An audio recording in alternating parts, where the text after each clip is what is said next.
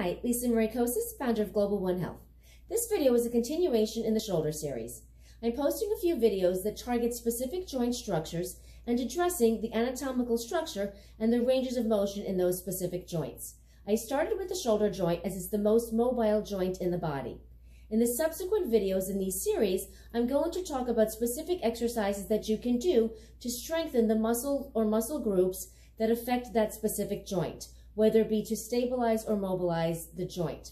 So in the first video, I talked about the lats as they are the prime movers and powerhouses of the shoulder joint in pulling motion. An example I did is the seated or kneeling pull down. Similar activation of the muscle group is going to happen in a pull up, if that's something that you're training for.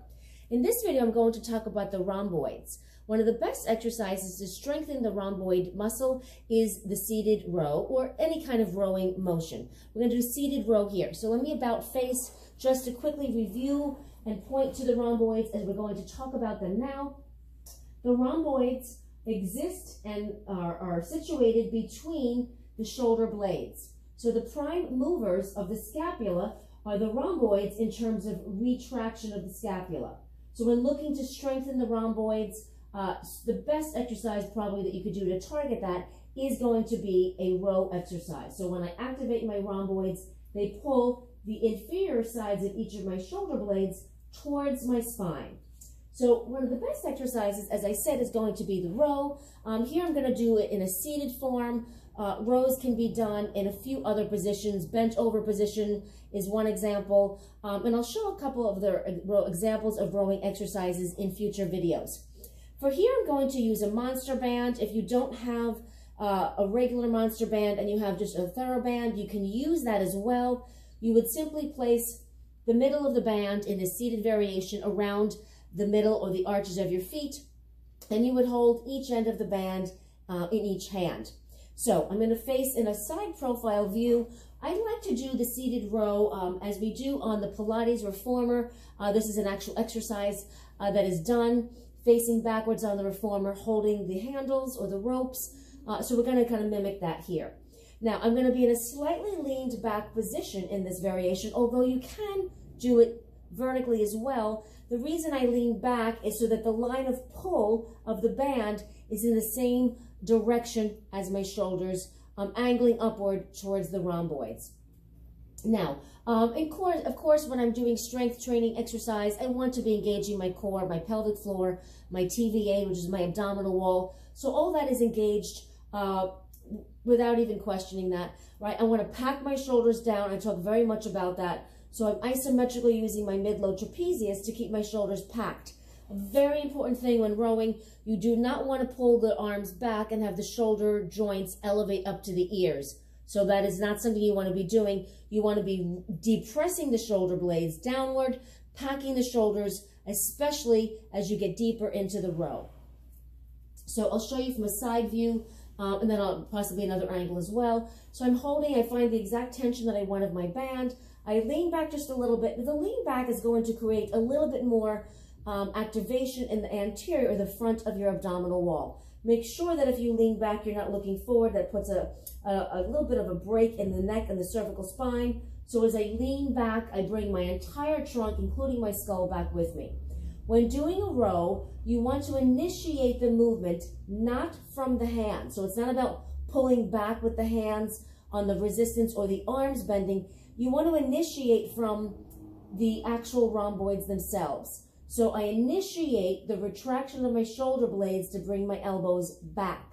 So let's show you that from that back view.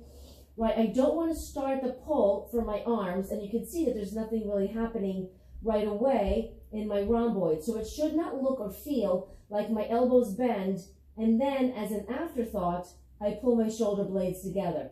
That means that you're not pulling from the rhomboids initially. And under heavy load, that's going to put a little bit more load and stress on the joint structure of the shoulder joint, instead of getting the power muscles of the back to do the bulk of the work. So as soon as I start thinking about pulling, the very first thing that happens is my shoulder blades start to pull together.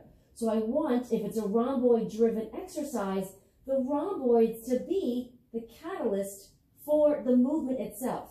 So it's the engagement of the rhomboids that retracts my shoulder blades, which pulls my whole shoulder joint structure together.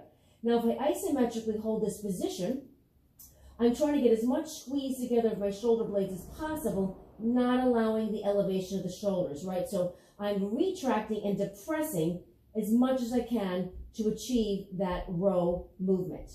Now, from the side view, you want to think about what the angle of the arm is doing, meaning the humeral bone, the upper arm bone specifically. So when I go back, if I initiate, how far back should I pull is something that I address very frequently with clients. Now, if I'm pulling back and I go to my end range, meaning I bring my elbow back as far as it can go, what happens to the head of that upper arm bone, right? Watch what happens. As I bring my elbow all the way back, there's no place left to go but to kind of collapse forward at the other end of the humerus. So if I go to my end range back of my elbow, I'm almost forcing the humeral head to go forward and down. And as I mentioned in the lat pull down video, the more forward that my shoulder goes, the shoulder head, the arm head, there's no way I can be in retraction of my shoulder blades. Automatic activation or retraction of the shoulder blades pulls the shoulder joints back. If I excessively move my arm and elbow back, I'm forcing the humeral head forward.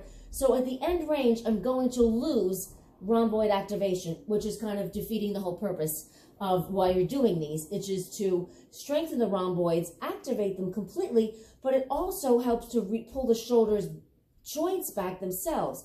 So if you sit at a desk and you round and collapse your spine and slouch, excessive slouching does generally lead to a forward rounding collapsing of the shoulder joint, which inhibits the ability to get your arms in overhead and certainly to get your shoulders back. And I see it on quite a lot of people that spend a significant amount of time sitting at their desk. So rhomboid activation is very important to help open up the anterior front of the shoulder joint capsule and open up the pec tissue, which can get shortened from slouching and the rounding forward of the shoulder joint structure. So it behooves me to really work on this exercise, but to do it properly. So again, don't allow those elbows to pass too far.